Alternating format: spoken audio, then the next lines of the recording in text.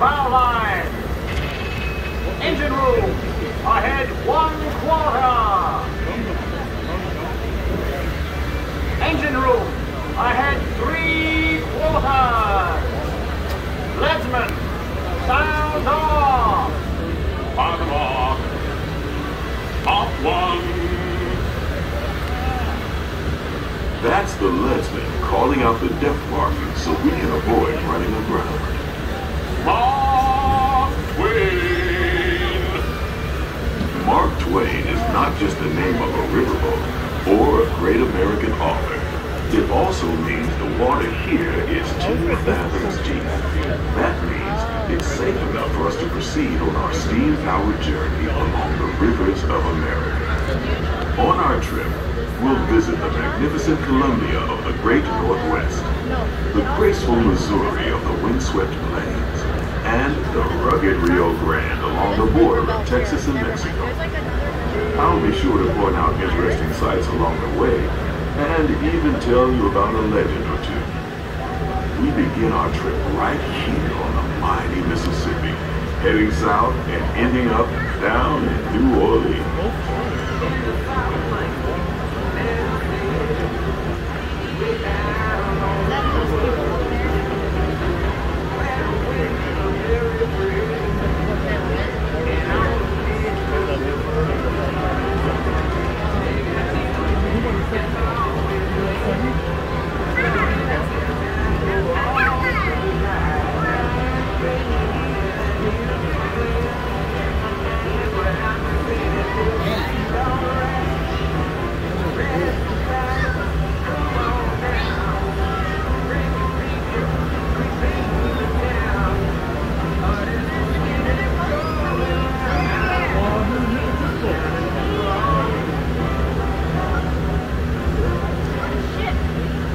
New Orleans is rich in history, music, good food, and ghost stories.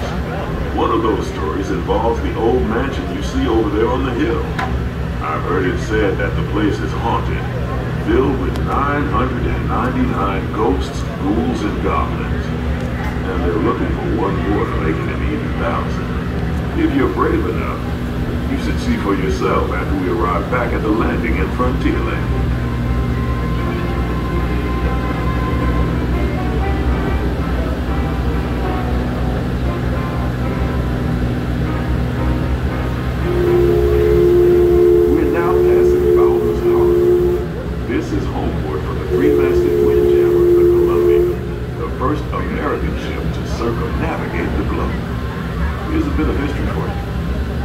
Set sail from Boston Harbor in 1787. She rounded Cape Horn and became the first American ship to carry the Stars and Stripes around the world.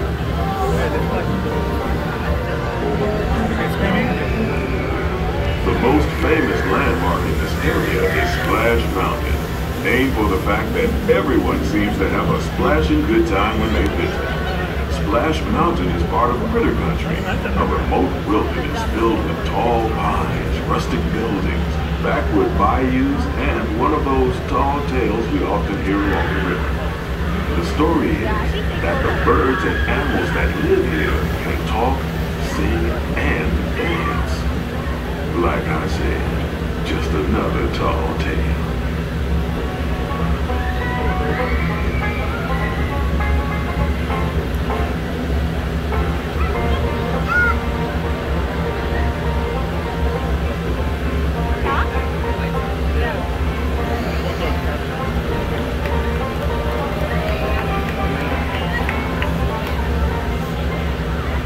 While you're in Critter Country, you might want to grab a paddle and try your hand at the Explorer canoe. You can work up a real good sweat rowing one of those around the river.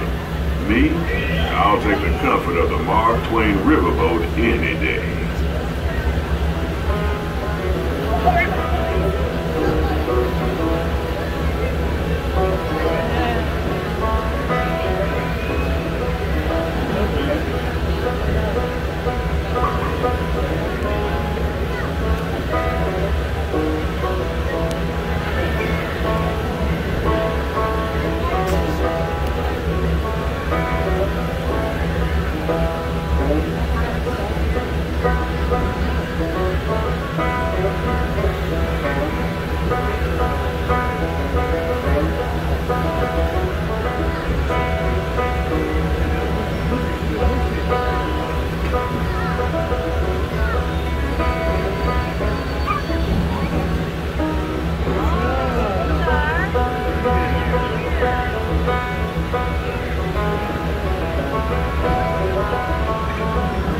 As we head into the remote areas of the rivers of America, you're in for a real treat.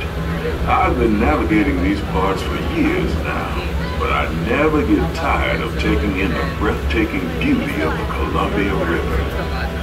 Majestic trees, the stunning rock formations, the cascading waterfalls, the moose, deer, and elk along the banks. It's all so magnificent and so peaceful.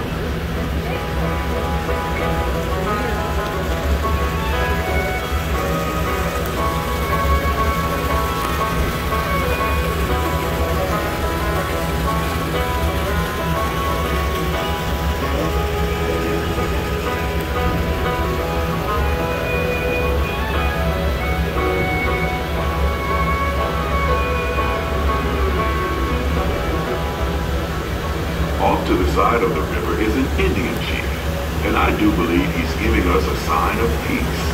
That means we're all clear as we head up the Missouri River to the home of the Plains Indians.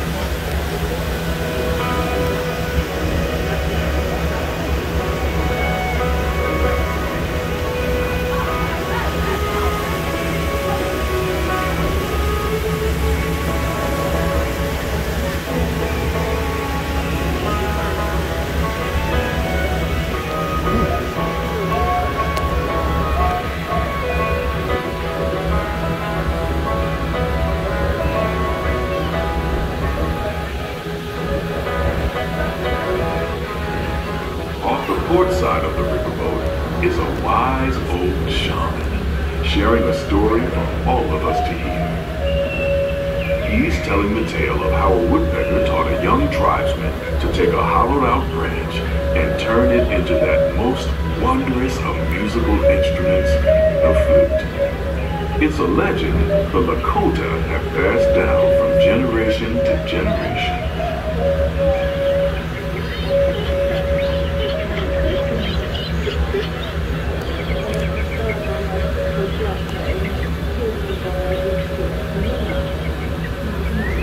And there, just beyond the shaman, is a tribe of Plains Indians setting up their camp along the banks of the river.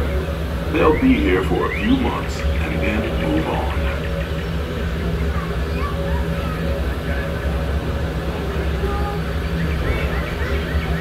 As we continue our journey, keep a close eye on the riverbanks. There's a good chance we might catch a glimpse of moose, mountain lions, and other wildlife.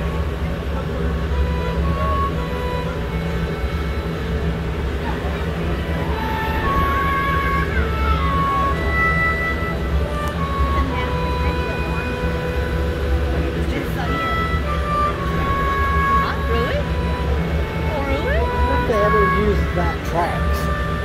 A long time ago, I think. It did?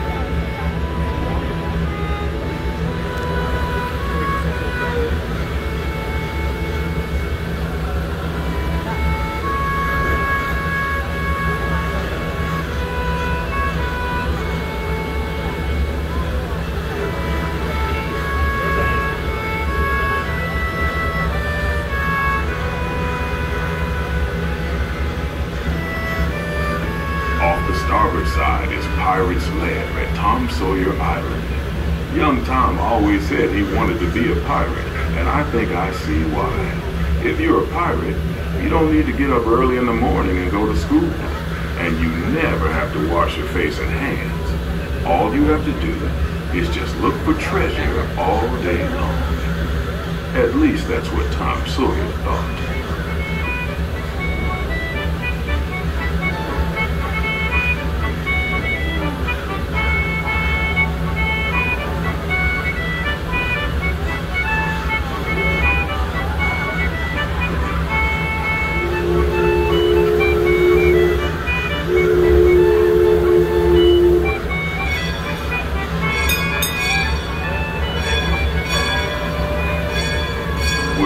Heading back into civilization along the Rio Grande. Off in the distance are the towering buttes of Big Thunder Mountain.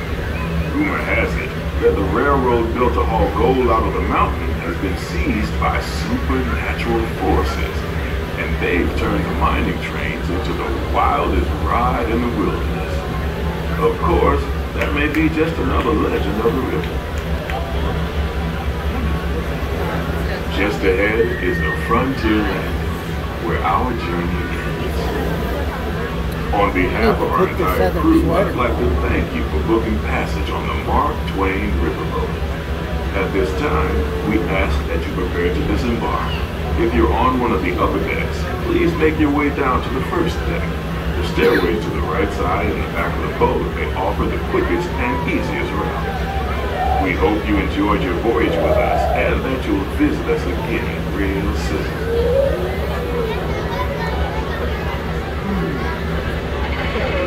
Engine room. Approach ready at 1/4 steam. Man the bow line. All passengers, stand by to go ashore. And then I have, that's a 55